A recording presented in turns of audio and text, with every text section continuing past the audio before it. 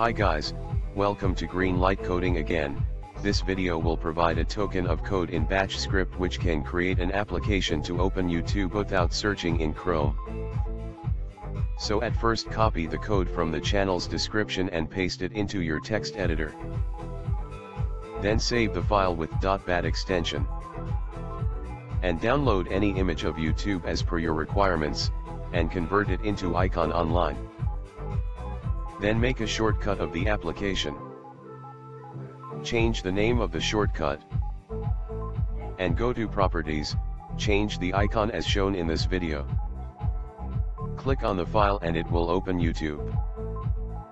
You may hide the application after creating its shortcut. Like and comment whether this application is helpful in any way or not.